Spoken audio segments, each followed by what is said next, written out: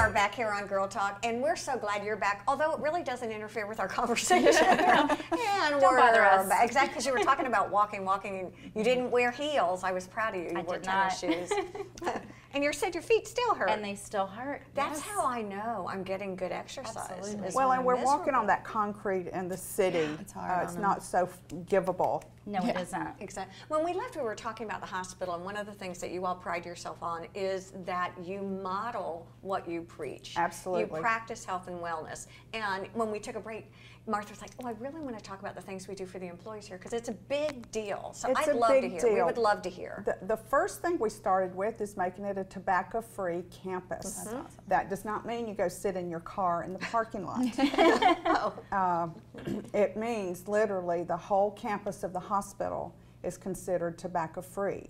So if you make your environment healthy, then it catches on. I mean, you end up being healthy.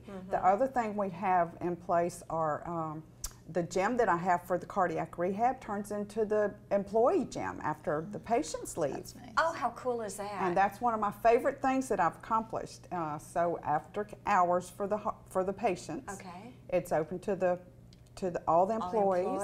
They have to get cleared, and they use it all weekend. And in the middle of the night, the doctors take advantage of it. We're very, very proud of that. And what kinds of things are in your gym? Well, we have ellipticals, treadmills, a variety of bikes, and we have the weight machines as well, and free weights. Actually, we have employees meeting on certain days, and they run their own little boot camp. Oh, wow. That's amazing. Right. It's so fun. Yeah, it's great. That's right. Yeah. You got a pool? We have a pool for the community as well as the employees. And then our cafeteria does a good job. You got to hear this. We have recently remodeled the cafeteria, and they've turned our salad bar into a really nice salad bar that has several choices of lean protein.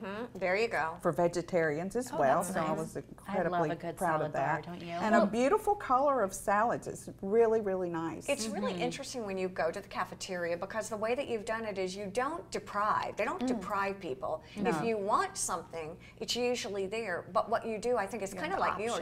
Yes, options, and you put the good, healthy things first. That's right. That was Even in the vending machines. Yes. The healthy things are eye level. Oh, I like that. That's so smart. Isn't that cool when you really think about it? It is. And I think it's that subliminal stuff that you don't really recognize. Well, it's human nature. Oh, wait, Caroline.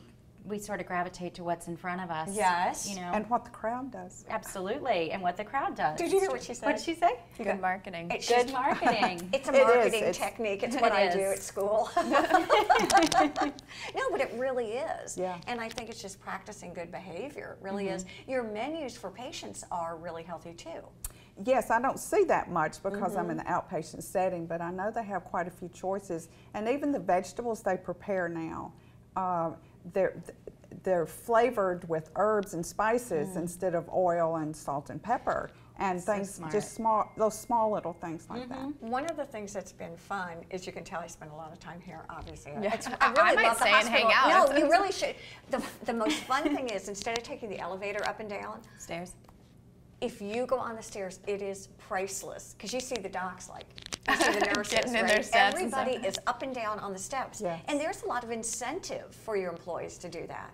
Yeah, it's we have we're connected with the South Carolina Hospital Association. They have a program, and we are a part of that.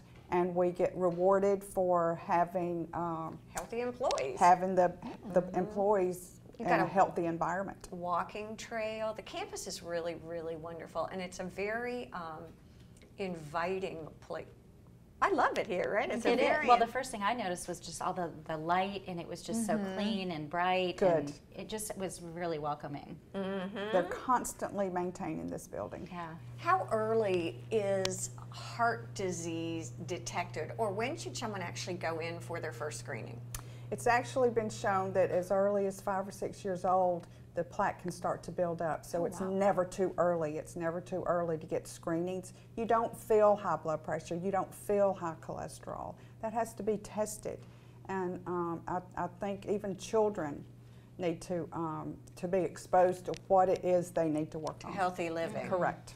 And on that note, we're going to take a break, and we're actually going to go on a field trip. We're going to go to Birdie James, so stay with us. We'll be back here on Girl Talk.